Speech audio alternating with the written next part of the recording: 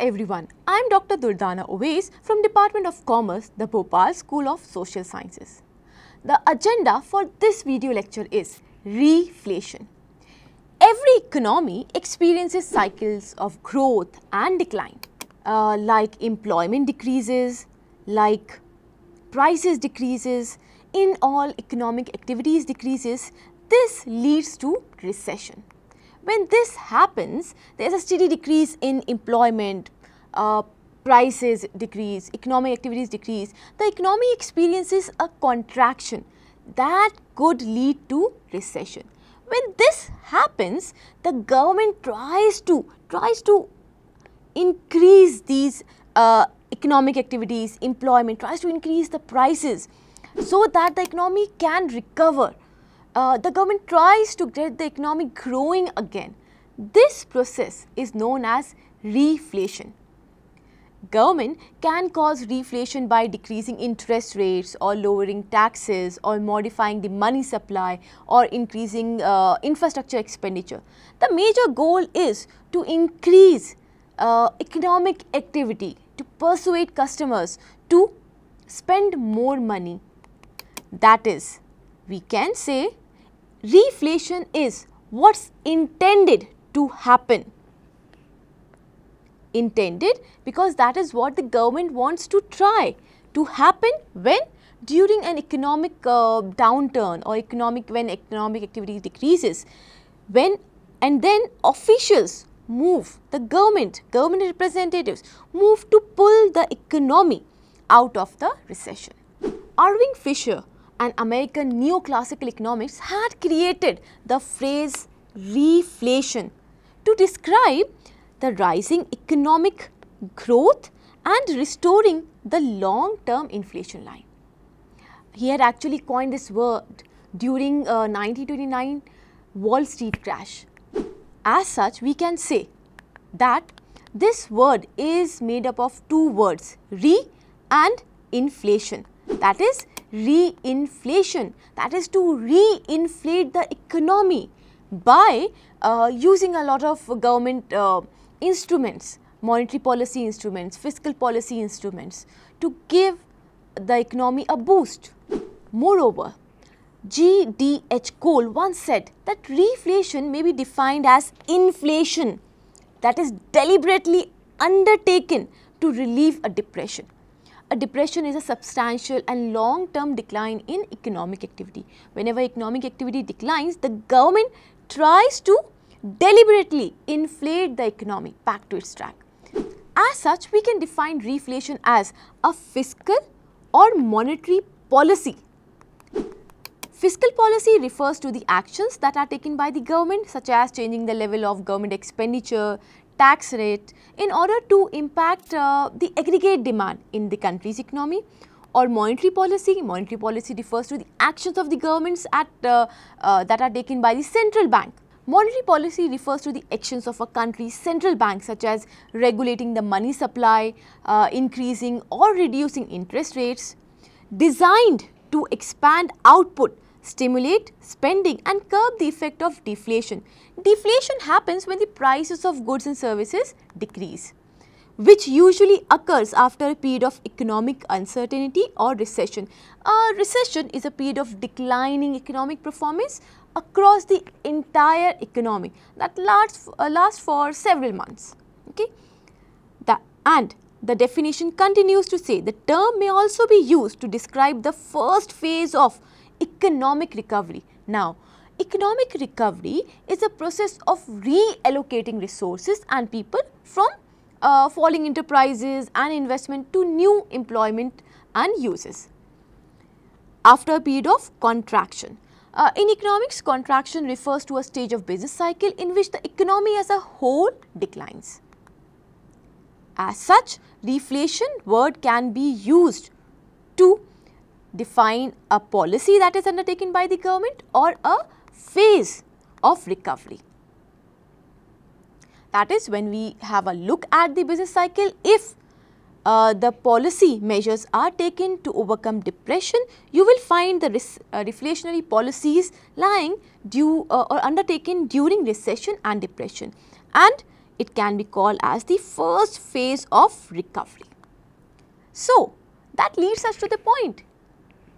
Prices increase in both reflation as well as inflation.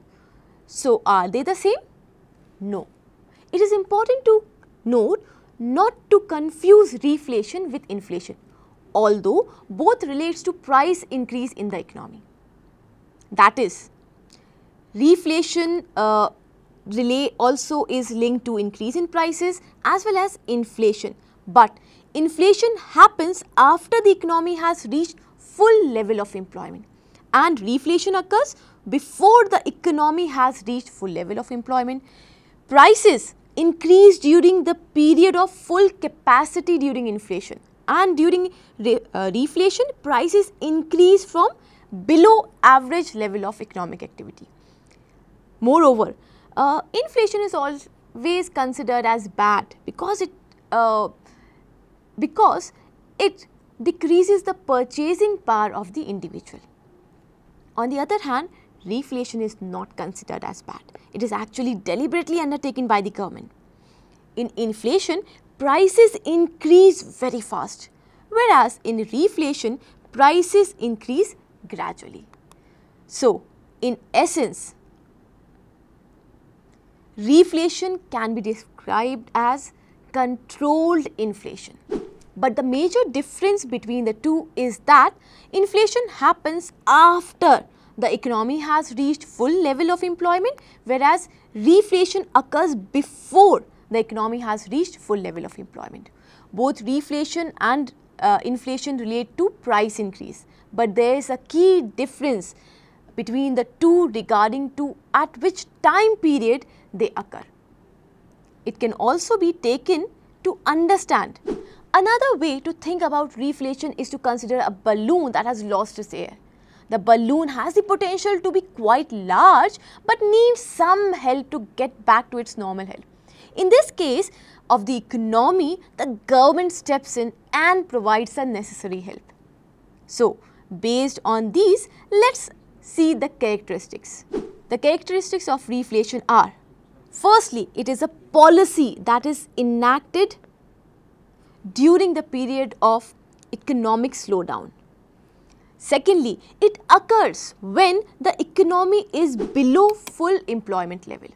Thirdly, reflation is considered as a period of economic recovery because in this period a lot of steps are taken by the government to bring back the economy on track.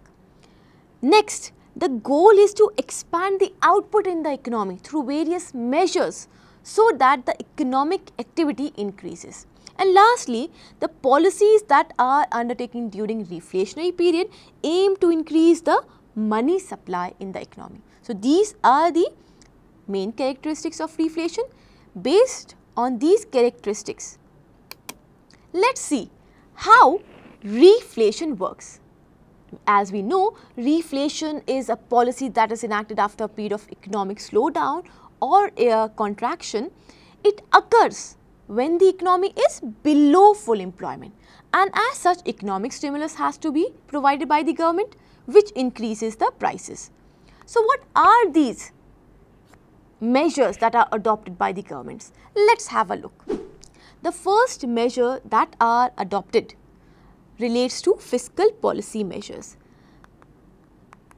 Like in fiscal policy measures that can be taken by the government lies the direct stimulus payment that are given by the government to the consumers. Second, the government can extend unemployment benefit to greater amounts. Thirdly, loans and aid funds can be sent to local governments. And fourthly, payroll tax deferments can be given for business. The second set of policies relate to monetary policy actions. Monetary policy actions can include lowering of tax. Monetary policy actions can include lowering of interest rates. It can also include direct government loans to the business. And thirdly, relaxed regulatory requirements for banks. These measures help the economy come out of the economic shocks or the decreased economic activity. So, what happens to the economy after reflationary policies are adopted? Let's see the implications. The implications can be divided into two parts, the advantages and disadvantages. The advantages include reflation increases the money supply in the economy and leads to economic expansion and output. Reflation also helps economies stabilize and rerun themselves after a steep deflation has occurred in the economy. Thirdly, it also helps in creation of employment in the economy through increased consumption. Fourthly, it also helps in tackling deflation and keeping inflation around the check. Reflation also leads to lower interest rates through the monetary measures that are adopted by the government. Also, reflation helps in increasing the manufacturing and production activities in the economy through the measures that are taken up by the government. Now, coming to disadvantages. Reflation can lead to excess of money supply in the economy. This excess of money supply can lead to hyperinflation.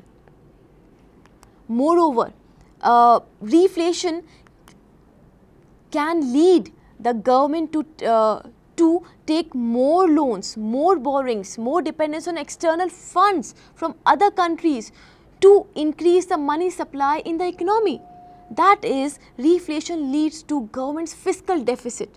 And lastly, reflation can also lead to heavy debt or loans that are taken by the government. This overlending by the commercial and public banks in the economy, which in turn will relate to non-performing assets in the industry. So, that was all for today's video lecture.